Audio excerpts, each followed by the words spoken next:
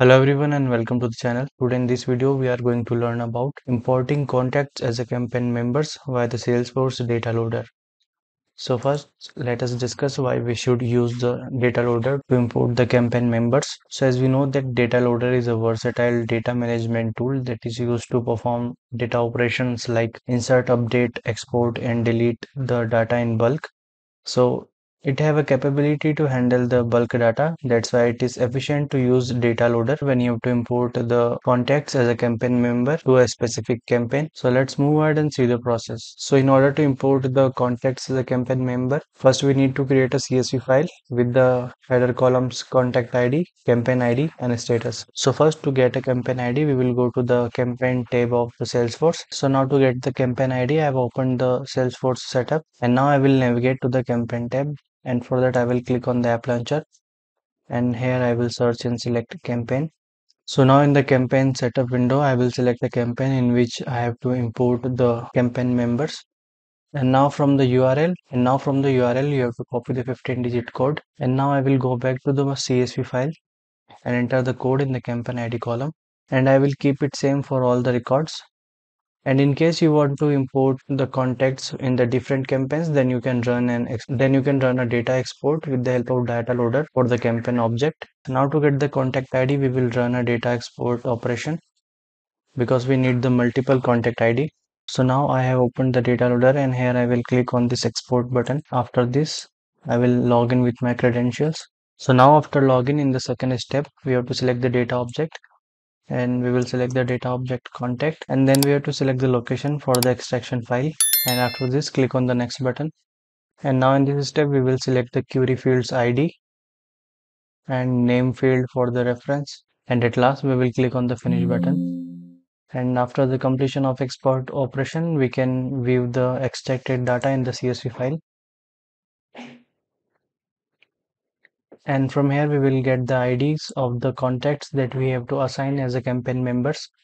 So we need to just copy the IDs and I will enter the IDs in the CSV file, and in the status column we have to enter the value true for all the records, and after entering the fields we have to save this CSV file in our system from where it can be accessible to the data loader. Now I will again open the data loader and here we will close the previous data export operation. And now in the data loader we will click on this insert button, and in this step we will activate the checkbox show all Salesforce objects, and then we will select the data object campaign member, and then we will browse the CSV file that we have created, and after this we will click on the next button. So now as we click on the next button, the data loader will initialize the uploaded CSV file. Here click on the OK button, and now in this step we will map the CSV header columns with the object field names, and for that click on this create or edit a map button, and in this window we have to click on this auto match to field columns. So now the CSV header columns will be auto matched with the object field names, and in case they are not auto matched, then you have to drag and drop the objects to the mapping area, and after the mapping click on the OK button, and in this window click on the next button, and at last we have to click on the finish button.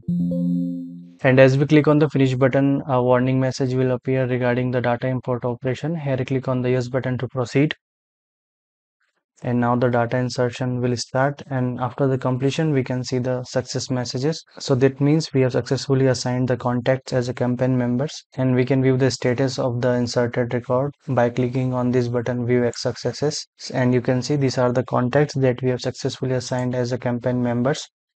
And to view the newly assigned campaign members, we will go to the campaign tab, and I will go to the campaign to which we have assigned the campaign members,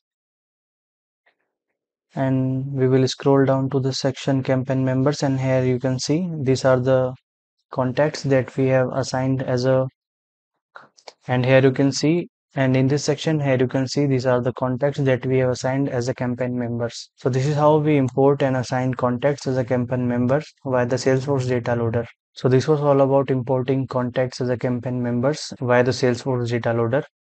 And I hope that you have liked this video. Then please do like, share and subscribe us. And do not forget to hit the bell icon so that you can get regular updates of our upcoming videos. And thank you for giving your time and watching this video till last. See you in the next video. Till then, goodbye.